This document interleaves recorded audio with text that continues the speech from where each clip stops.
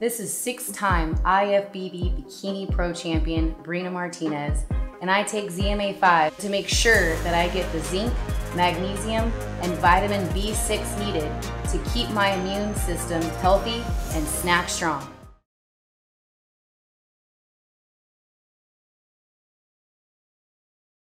With the sport of boxing, and I want to say this right now about the sport of boxing, I don't want everybody at home to hear me when I say this.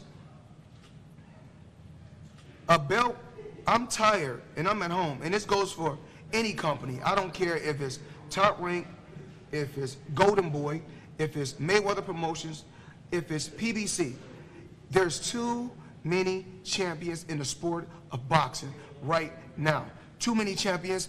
It's not a such thing as a super champion, not at all. And I'm not taking nothing away from no fighter. It's too many belts. And the reason why is too. Let me tell people what's going on in the sport of boxing, why there are so many different titles and so many different belts. People don't know you have to pay, for every belt that you win, there's a sanctioning fee. So now if a fighter wins an interim belt, he has to pay a sanctioning fee. If a fighter has just the regular belt, he has to pay a sanctioning fee. Then if a fighter is a super champion, then he has to pay a sanctioning fee. This is not good for the sport of boxing. When the sport of now, when a fighter fights, every fighter is a champion. Now, after you see no belts is like a fighter winning the amateur trophy. Everybody is the champion. Everybody have a belt. Now we look at the lightweight division, okay? And I want to say the fight the other day was a hell of a fight. Congratulations to the winner. He done his job. He went out there and did what he had to do. But if Devin Haney is the WBC champion at lightweight, right? And Gervonta Tank Davis is the WBA champion. Now, it's safe to say that Talifimo is the champion he's the champion, the IBF and the WBO champion. But I can't knock what he has done, because I have to take my hat off to him, you know, for what he has done. And then we talk about different fighters proving themselves. There's no different from Marquez. They're gonna say, oh, Mayweather was the bigger guy.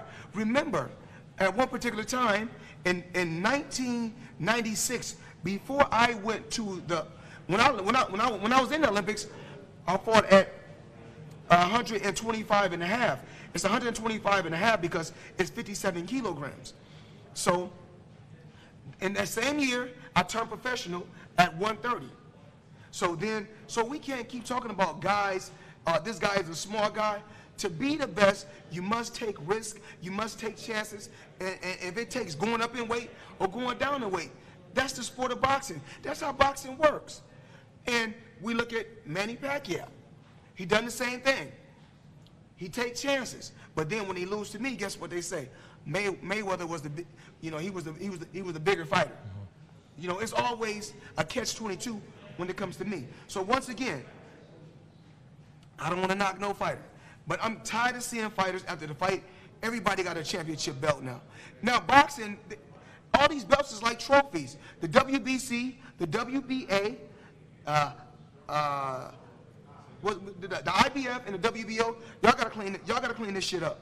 Y'all have to clean this up. This is bad for boxing. Ain't there such thing as no super champion. You guys are just taking extra money from all these fighters, getting extra money from sanctioning fees. And this goes for my company as well. We gotta clean this sport of boxing up. This don't look good. When you look on TV now, everybody's a champion. You see all these fighters posing with a belt. And then we got another guy at lightweight, which is Ryan Garcia. And then I look at Ryan Garcia, and he's a pretty cool fighter, and I don't take nothing away from him. He's with Golden Boy, and I wish him nothing but the best in his career. But before you can, and I seen Ryan, for an example, Ryan Garcia is one of the fighters that got in the ring holding a WBC belt and holding another belt. This is not cool for the sport.